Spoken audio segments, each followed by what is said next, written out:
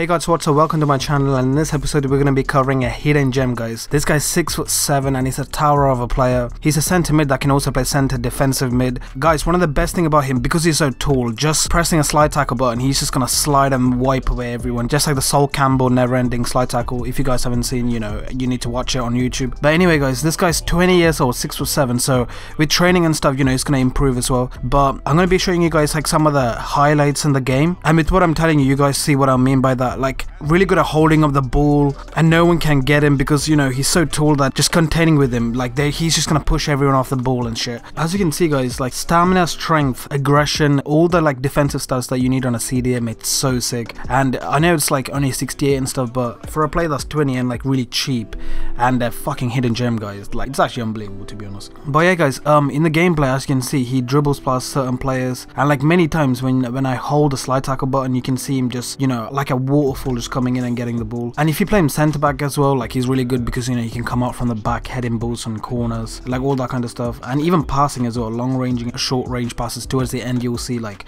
how he's splitting the through balls and all of that kind of stuff. And he also makes runs into the box, if you really want him to, but that's not his best asset because his dribbling is kind of low. But yeah guys, with training and stuff, oh my god, I can't just imagine how much of a tower he would be. Just being 67, he's overpowered, so imagine him with training and all of that kind of stuff. He's a centre mid, but like I said, he can play centre back, centre defensive mid and all that kind of stuff. He's basically like the next Patrick Vieira, guys, as you can see. And guys, fake shots really work with him. I don't know how. Like normally when you're tall, the agility is meant to be kind of low because you can't get to the floor that quick, but with this guy, for some reason, any of the skills that I do, like yes, he's only got 2-star skills or something, but just fake shots, like that's all you need with this guy, just to like skip away from players.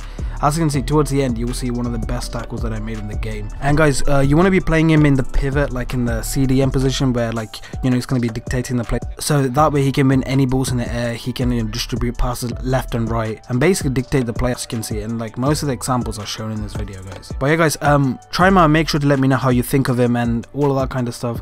But yeah guys, this is just a quick video just to show you guys this guy in case no one knew about him.